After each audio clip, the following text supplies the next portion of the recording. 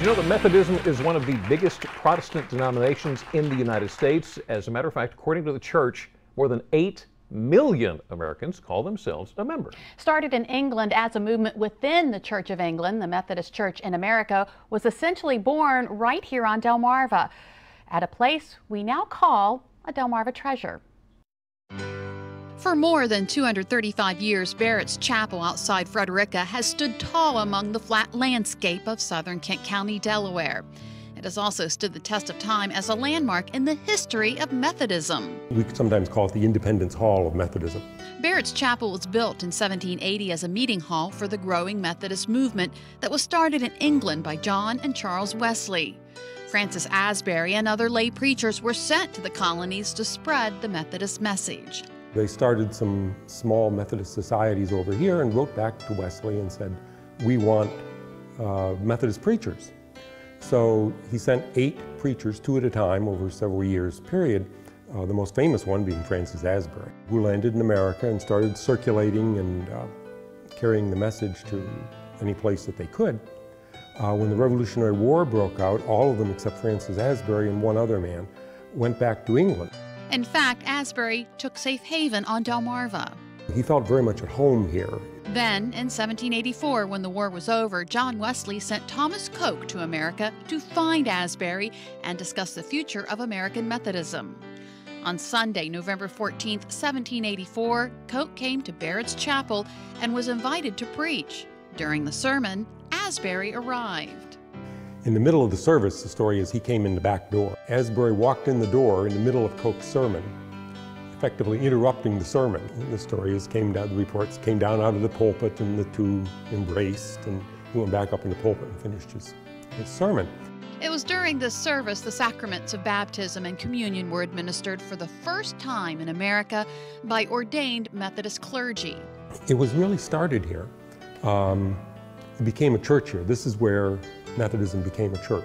Barratt's Chapel continued to be a popular Methodist meeting place with seating for more than 500 people. It was built on the main highway through Delaware. What we know as Route 1 was there in the 18th century.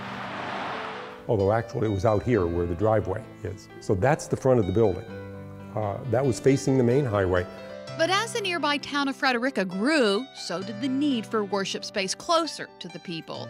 The last congregation to meet here dissolved in 1956. The building was eventually purchased by the Methodist Conference to be preserved as an historic site. They can come over to the chapel and see it pretty much as it was built in 1780. Barb Duffin is curator of the site, which now includes a museum and resource library. A lot of books on Methodist history. There are also journals of different ministers. We have journals from not the original journals, but published copies of Francis Asbury's journals, John Wesley's journals, Thomas Coke.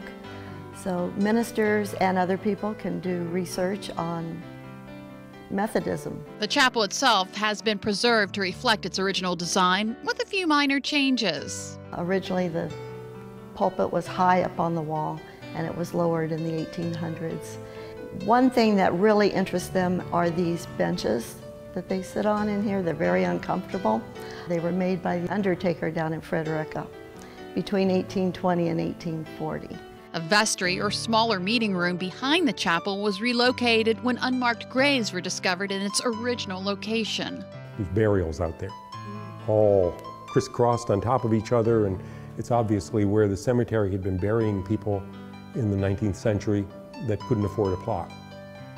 So we just put a stone there to recognize that and rebuilt the building to the north of the museum. Some of the graves that are marked in the adjacent cemetery date back to when the chapel was built. Although not a church, Barratt's Chapel is still a place of worship. During the summer, May through September, we have Thursday night worship services here with various preachers from churches in the conference. It's also used for other events. We have a Christmas Eve communion service with the bishop, which usually fills the chapel. In November, we always have a special, we have an anniversary service 14th of November is close to the second Sunday of November. And the museum continues to grow with everything from items belonging to original bishops to church plates from some of the more than 400 churches that are part of the Delaware, Maryland United Methodist Conference. We are the depository for the Peninsula-Delaware Conference archives, and we have a lot of the membership books from closed churches. So they come here looking for marriage records, baptism records, even memberships, of their ancestors. But to many around the country, Barratt's will always be known as the most important Methodist historical structure in the nation. To us, it's a Delmarva treasure. So you may be asking, why is it called Barratt's Chapel? Well, it was built by Philip Barratt, a prominent political figure in the area. At the time, the Methodist Society appealed to people of lower social status. Barratt wanted the Methodists in the area to have a grand building.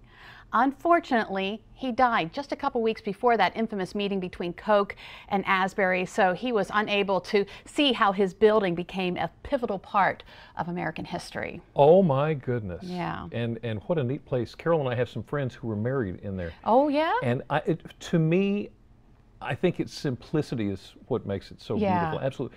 Great job on that. Thank you for bringing it. That was awesome. Very interesting. Well, something else that's beautiful in Delmarva, when fall sets in, the colors, the chill in the air. Up next on Delmarva Life, we're getting your yard ready for the season, starting with your grass. Pretty soon it's going to look a little drab, but we're going to show you the latest trend in keeping your grass green, and it doesn't even take one drop of water. Well, many of us will soon search for that perfect pumpkin, and then months from now, a Christmas tree. Hear how the mild summer we've had has impacted holiday crops. And something else that's going to soon pop up, mums.